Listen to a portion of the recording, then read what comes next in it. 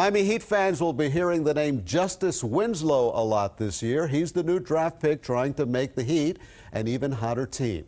CBS 4's Mike Cunha joins us live from the American Airlines Arena, where he got to meet him. Mike?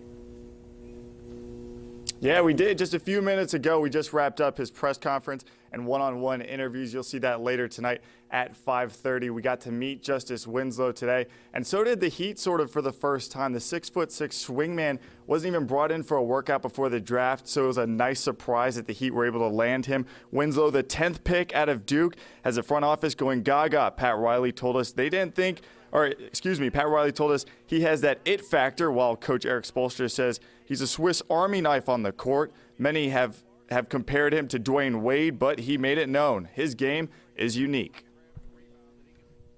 To be honest, I don't really listen to the comparisons unless, sitting during the media or an interview.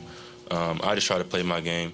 I watch film on different guys, try to pull things, different things, different details different guys do. But for me, it's about being myself, because that's what's gotten me here. So, of course, I'm going to watch film on other guys, try to get better. But it's about me being me, me playing my game and going out there and performing.